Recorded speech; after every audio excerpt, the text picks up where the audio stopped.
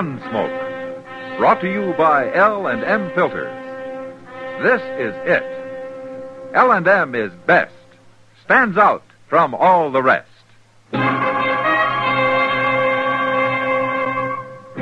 Around Dodge City and in the territory on West, there's just one way to handle the killers and the spoilers, and that's with a U.S. Marshal and the smell of gun smoke.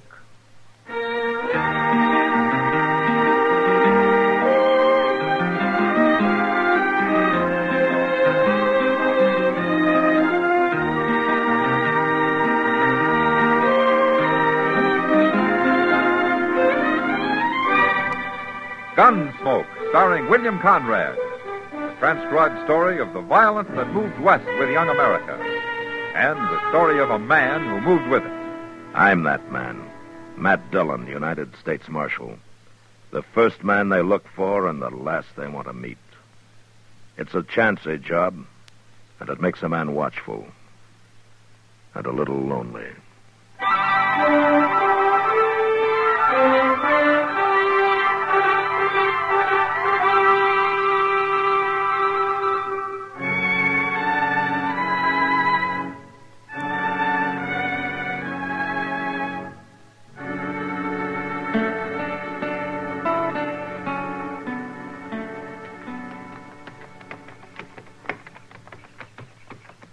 Hey, Mr. Dillon, Yeah, what, Chester?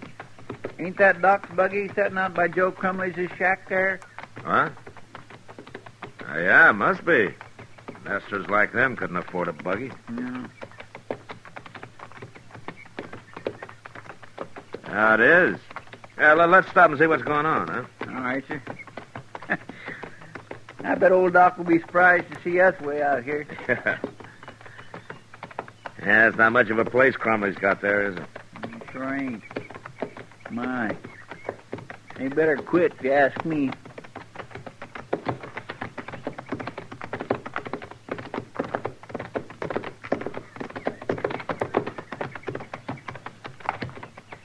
Now, let's tie him to the buggy, Chester. All right, sir.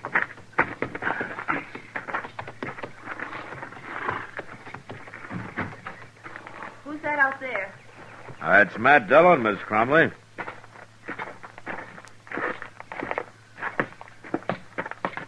Hello, Marshal. Ma'am.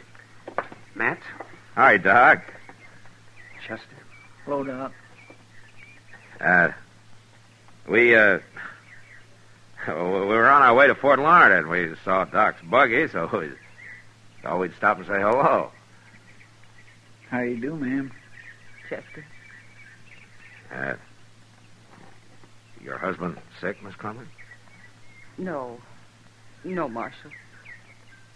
He died, Matt. Oh, sorry to hear that, ma'am. Doc done all he could. Just weren't no use.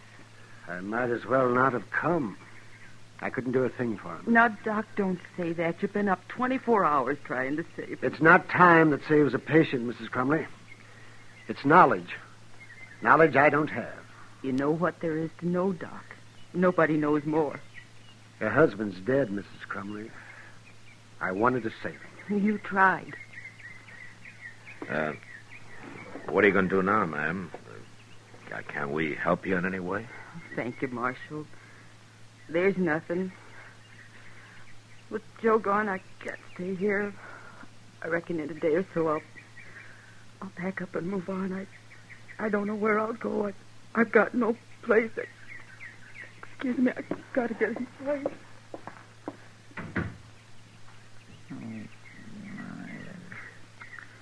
Oh, that poor lady. He didn't have to die. It's not your fault. Well, then Doc. whose fault is it, I'd like to know? Now, Doc, you're not making sense. It's being a doctor that doesn't make sense.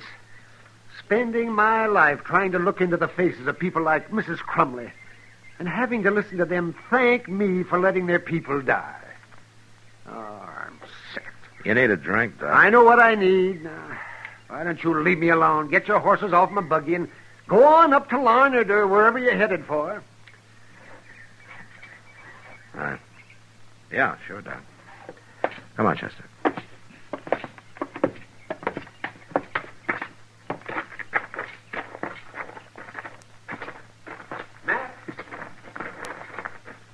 Yeah, Doc.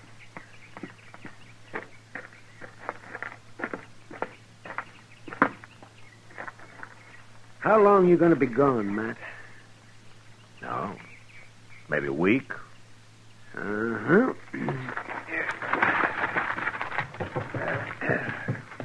When you get back to Dodge, I'll buy you a drink.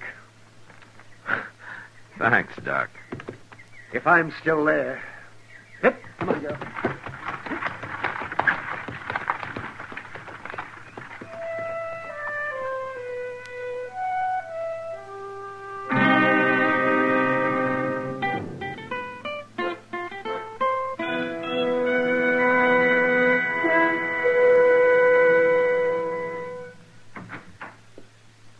My name is Betchel, Marshal.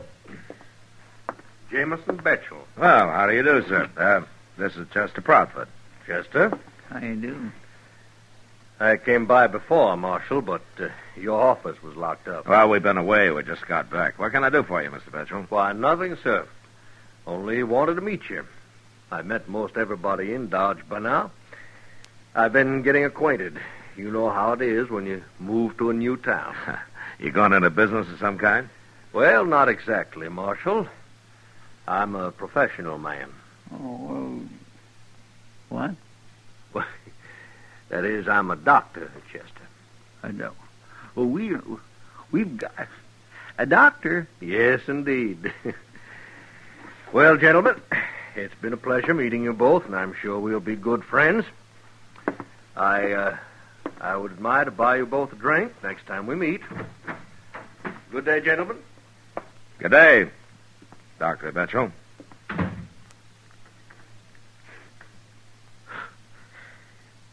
It's a funny thing, Chester.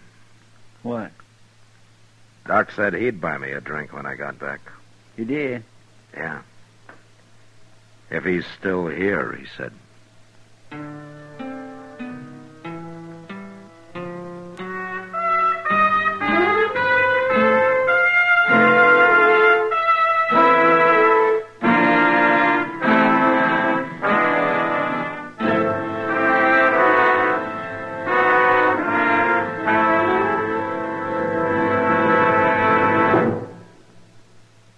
This is it, L&M Filters. It stands out from all the rest.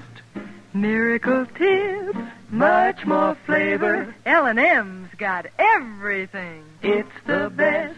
Yes, L&M's got everything. Superior filtration, superior taste. Superior filtration because of L&M's superior filter. White, all white, pure white. The purest tip that ever touched your lips. Superior taste because of L&M's superior tobaccos. Tasty, full of flavor, and light and mild. No doubt about it. L&M is America's best filter tip cigarette. This is it, L&M Filters. L&M's got everything. It's the best.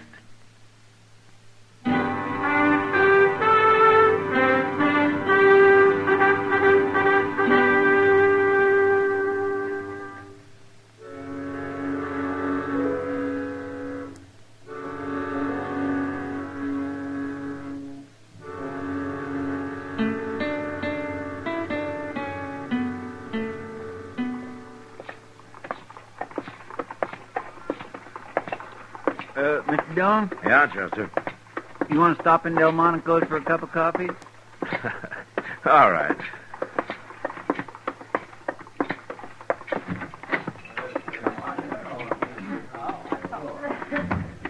Hey, look, Mr. Dillon, What? over yonder.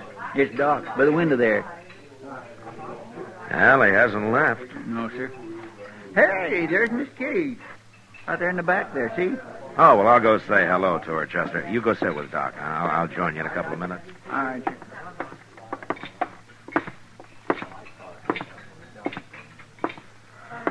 Well, hello, Matt. Hello, Kitty. Sit down. Ah, thank you. Good to see you back. How are you, Kitty? Well, I'm all right, but I'm the only one. Oh, what do you mean? I mean Doc. He's acting like a bear. Oh?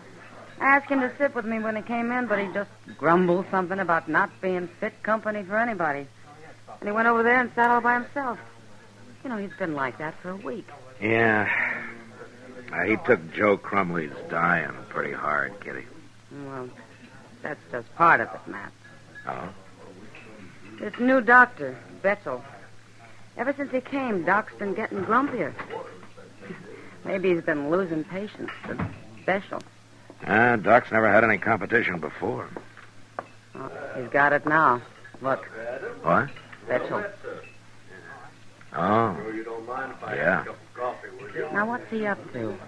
You know, he'd better stay away from Doc if he knows what's good for him. Well, maybe he's only trying to be friendly. I don't want to talk to you about anything. Don't you get all riled up, Adams. There's going to be a fight in a minute, Matt. Yeah, I better go see what this is all about, Kitty. Let me know if you find out. Yeah, I will. To explain my position, and if you care to listen to me for a minute instead of hollering all the time. Well, maybe I'll start carrying a gun, Betchel. Hello, Doc. Matt. Hello there, Marshal. Sit down, Betchel. Well, thank you, sir. I was about to. Just what are you buttoning on this for, Matt? Why don't you go arrest some drunks or do what you're supposed to be doing? It's good to see you, Doc. No, it is. Hey, Doc. There's Jake Worth out there. He's beckoning to you.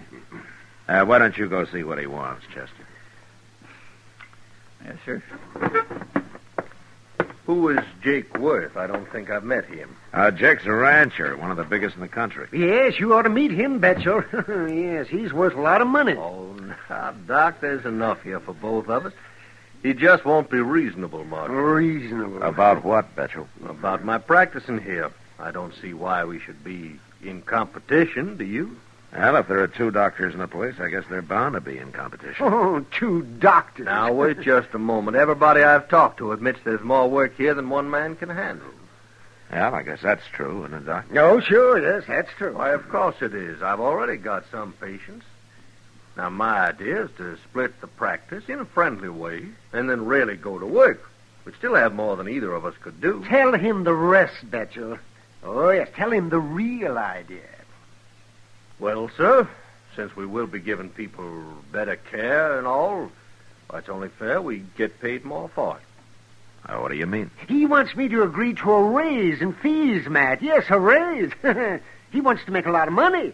Everybody pays more than they can afford or they stay sick, according to him. Well, now, why shouldn't they pay more? Where'd you get the idea that being a doctor is like running a business, Betchel? There's nothing wrong with a doctor making a living, is there? You haven't even proved to me that you are, Dr. Betchel. Are you going to start that again? He's one of these bleeding blister men, Matt. That's all he knows. Now, Dr. Adams, I am a patient man, but I've got my limits. Now, you watch what you're telling everybody about me, or there's going to be some trouble. Are you threatening me? Well, I'm just not going to stand for any more of your talk. Well, what are you going to do about it, then? I'm going to insist on... Doc. Yes, what is it, Chester? Jake Worth has brought his boy to see you. Jake? Which boy? Billy. You know, Doc, the puny, sickly one. Jake says he's getting worse. He's took to having fits lately. He's got him in a wagon outside. All right, Chester. I think I'll go with you, Doc. You'll be in better company than staying here. You're jealous, Adams. You're jealous, and what's more, you're greedy. That's enough, Betchel. Why, sure, you're on his side, Marshal. But I don't care. I've already got quite a few folks on mine. Any scoundrel can fool people for a little while. You coming, Matt? Yeah, okay. You're being pretty hard on him, Doc. Not hard enough. Doc, over here.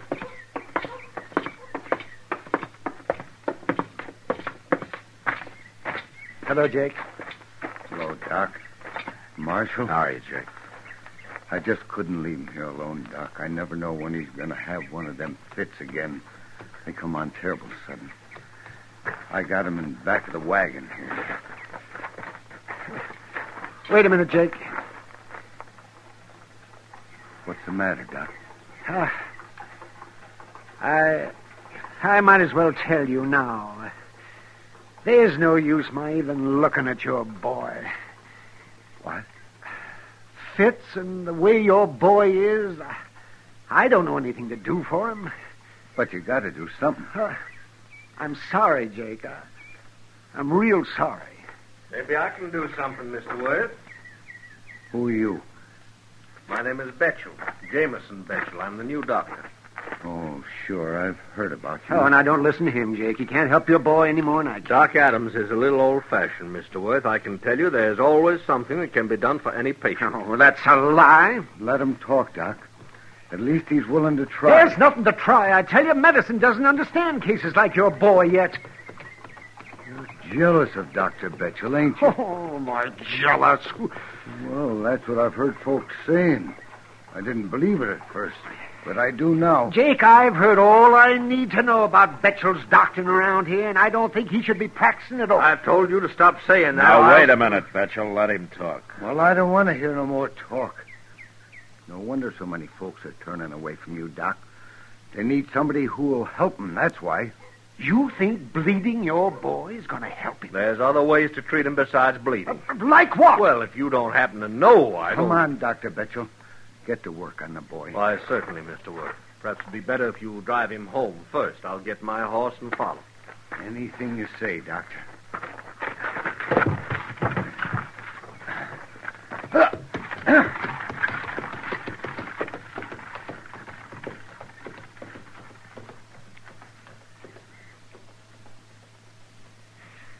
Matt? Yeah, Doc. I'm going to take down my shingle, and I mean it this time. Oh, now, Doc, you can't do that. You just come and watch me.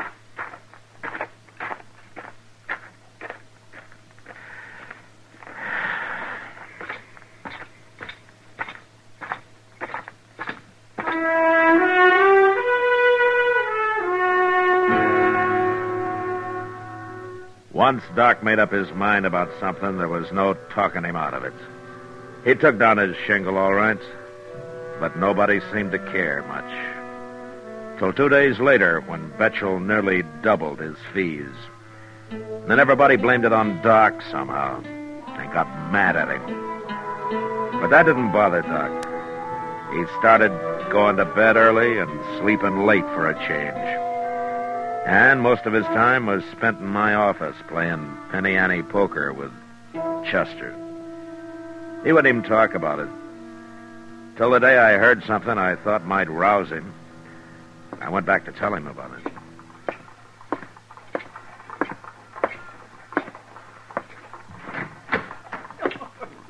I swear and declare, Doctor, you just amaze me something serious sometimes. Mr. Dillon, you are getting this game. This is the easiest money I ever made. Oh, yeah. That's well, I'll get it back, Chester. The whole 90 cents.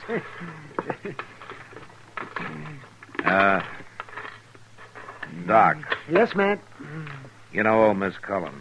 Mrs. Cullen? Well, I ought to. I brought her back to life half a dozen times. Well, you won't have to anymore, Doc. What's happened? She died about noon today. She did. Dr. Betchel decided a good bleeding was what she needed.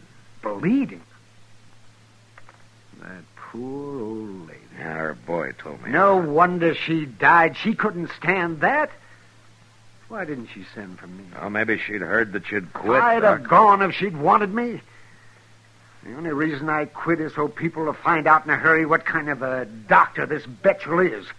It'd take him twice as long if I was still on the job. And the sooner they find out, the less harm he'll be able to do. What about Miss Cullen? Oh, she was 90 years old, Matt. Betchel killed her all right, but she couldn't have lived much longer anyway. Well, maybe her death will save lives in the long run. I don't know. Yeah, I guess you're right, Doc. I hadn't thought about it that way. I'm going to go to the Alfaganza and have me a drink. Anybody want to join me?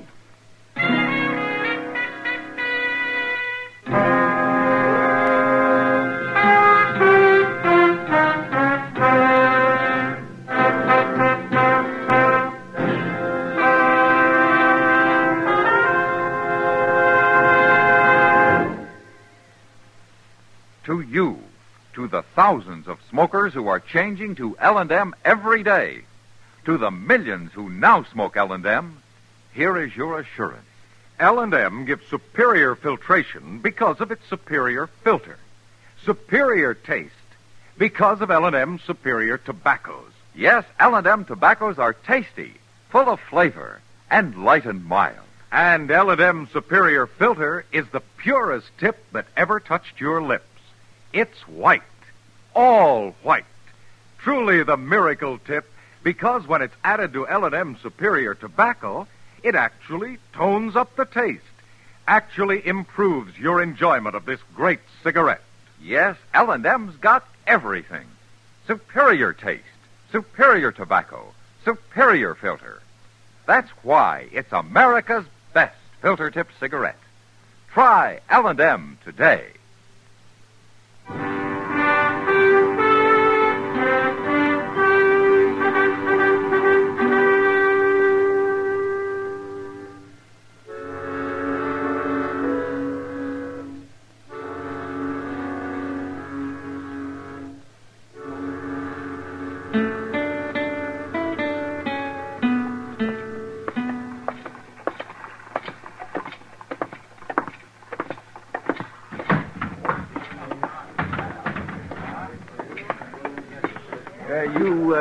You buying, Doc? Oh, yes, I'm buying, Chester. You know, a man who isn't working shouldn't be spending money, Doc. Can't think of a better time to spend it. Howdy, Sam. What'll it be, gentlemen? Shot of rye and a glass of beer all around, Sam. Sure, Doc. Oh, Sam, by the way, how's your back feel? Oh, why, I haven't noticed it so much lately. Well, I told you it might go away by itself. Well, you said there was nothing you could do for it, so I went to see Dr. Betchel. Oh, yeah, I suppose he fixed it. He told me to mix some cold water and vinegar and salt and rub it with that. Vinegar? I also been taking unicorn root and cayenne pepper. Well, you're a strong man if that hasn't ruined you. Well, made me so sick I can't feel my back no more. Doc, I shouldn't have gone to him. That ain't no way to treat anything. I'll get you your drinks now. Well, Doc, there's one man who's found out. One isn't enough, man. Doc, Hello, Jake. you got to come out to the ranch, Doc. You got to come out now. Why? What's wrong? It's the boy, Billy. Oh. Well, I can't go, Jake. Of course you can. It's not my case. I told Dr. Betchel not to come back no more. I told him on my way in here. I guess you didn't make it too clear, Jake. What? I might have known that this was what you had in mind. What are you doing here? You're after Dr. Adams to take care of Billy. I sure am. Well, he's not going to do Don't it. you tell me what I'm going to do. Betchel, after what you done to that boy, it's a wonder he's still alive. I should have stopped you right off. What did he do, Jake? I'll tell you what he did, Marshal. When it got real cold at night, he took the boy's clothes off and made him go outside and lay on some sacks. And then he throwed buckets of ice-cold spring water on and kept it up until Billy was hollering and screaming. Well, it finally made him quit. And that boy's real sick now. But Betchel ain't going to get nowhere near him again. If you'd have let me finish the treatment, he'd been all right. Finish the treatment? If he'd have let you finish the treatment, the boy'd have died of pneumonia. Adams, you talk anymore, I'm just going to tear you open. No, you're not, Betchel. Oh, let him fight his own fights, Marshal. No, I won't let him.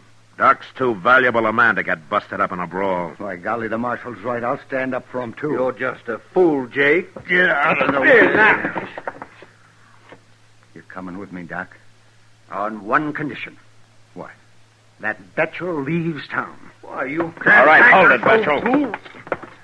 I don't know how you got started in this business. Probably in a medicine show. It's happened before. But you're a fraud.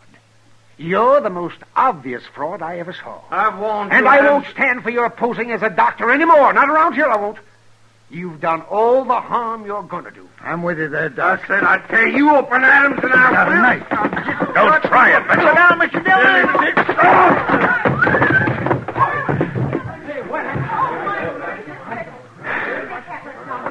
I might have known a doctor would be carrying a knife. He ain't no more doctor than I am.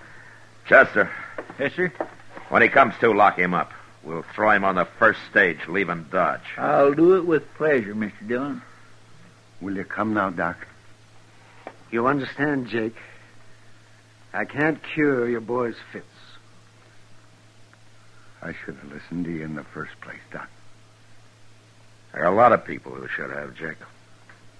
That's true, Marshal. Will you come, Doc? You can keep those drinks, Sam. I don't have time to waste in here anymore.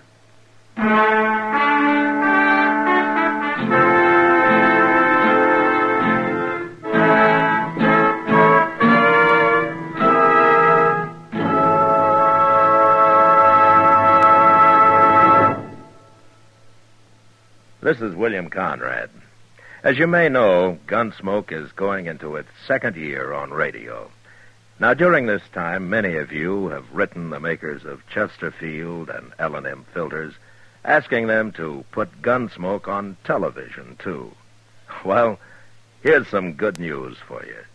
Gunsmoke is going on TV, starting Saturday, September 10th, 10 p.m. Eastern Time, over the CBS television network. If you enjoy our radio shows, I know you'll go for Gunsmoke on TV. Now TV will have an authentic adult Western, the Gunsmoke you know. Remember, next week, Gunsmoke Radio at this time, and in 2 weeks, Gunsmoke TV at 10 p.m. Eastern Time. Both brought to you by Liggett & Myers, makers of Chesterfield and L&M filters.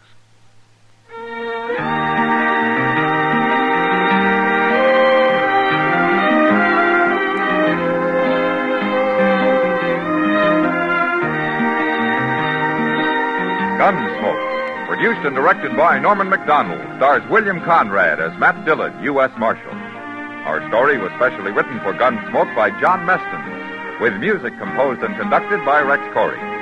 Sound patterns by Tom Hanley and Bill James.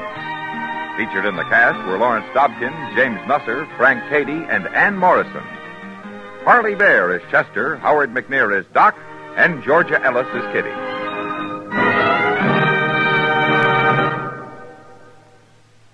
Put a smile in your smoking. Next time you buy cigarettes, stop. Remember, only Chesterfield is made the modern way, with Accuray. This amazing quality detective electronically checks and controls the making of your Chesterfield, giving a uniformity and smoking quality never possible before. For the first time, you get a perfect smoke column from end to end. From the first puff to the last puff, Chesterfield smokes smoother. Chesterfield smokes cooler. Chesterfield is best for you. Next time you buy cigarettes, stop. Remember, Chesterfield is made the modern way, with Accuray. Put a smile in your smoking, just give 'em a try. Light up a Chesterfield, they satisfy.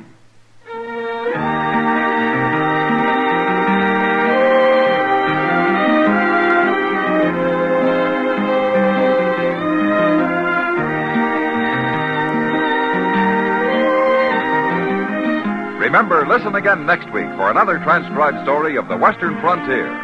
It's America growing west in the 1870s. It's Gunsmoke, brought to you by L&M Filters.